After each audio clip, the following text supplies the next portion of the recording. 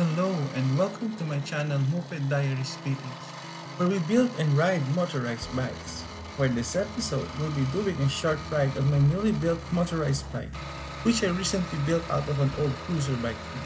Take note that I did not buy a new engine kit, and fortunately, I have parts laying out from my previous builds. This includes the tank, sprocket, throttle assembly, CDI, the engine, and other assorted parts. The engine I'm using is a Firestorm 80Z engine, which I had in my possession and was refurbished by Brian De La Peña. All bearings were replaced, cores were ported, and crankset was balanced. And with these modifications done, the engine runs far more smoothly. I no longer have numb hands after this ride, and the power seems to be better. The bike itself is an old cruiser bike with 26-inch wheels. I had to modify the frame to accommodate the disc brake setup. Now to talk about the brakes. I am using a dual pull brake lever and a mechanical dual piston caliper, mated to a 203mm rotor on both front and rear wheels. I will put the link in the description below on where I bought those parts.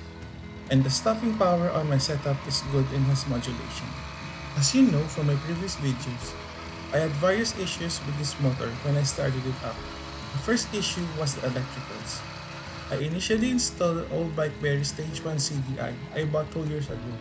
However, it no longer seemed to work, and I had to put the stock CDI back on. The second problem was the stock empty carburetor.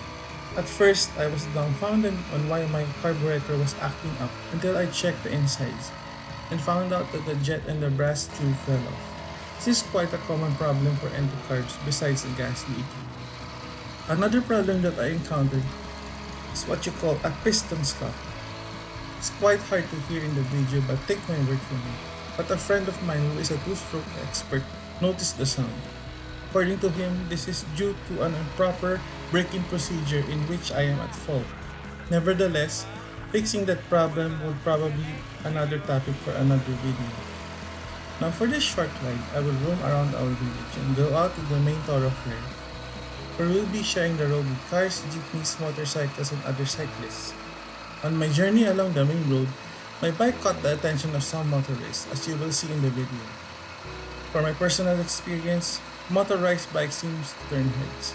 Nevertheless, this short ride was smooth and I had no problems.